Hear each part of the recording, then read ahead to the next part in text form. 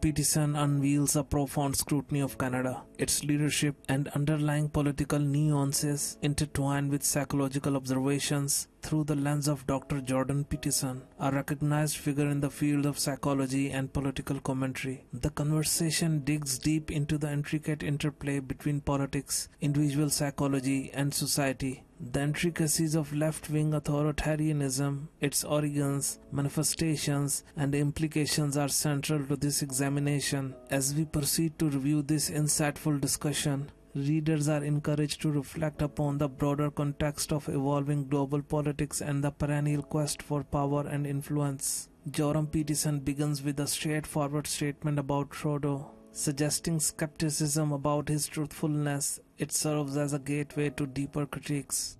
Let's put Canada on the psychiatrist's table. Let's diagnose Canadian society. Is it delusional? Is it paranoid? Is it stable? What is it? Blind, manipulated, led by, I think, our leader, Trudeau. I don't think I've ever heard him say a true word.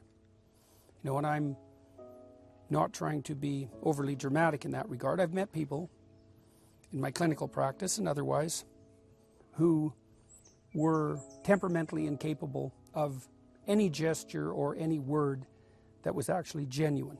And that's a consequence of long practice. I think he's at least narcissistic, at minimum. And I think he's enabled by the useful idiots of the liberal left. And I actually think that's a very widespread problem and probably more typical of Canada now than any other developed country, much to our chagrin.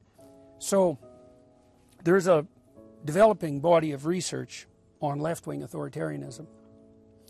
Now, the social psychologists, who are a pretty woke bunch, denied that left-wing authoritarianism existed from the end of World War II until 2016. Jordan Peterson focuses on the correlation between dark personality traits and left-wing authoritarianism, suggesting that such ideologies are not based on genuine compassion but on self-centered agendas. Peterson reminisces about the historical reliability of Canadian institutions and expresses a lament over their perceived decline. He examines the role of media, especially the Canadian Broadcast Corporation, and its transformation from a trustworthy institution to a propagandist entity.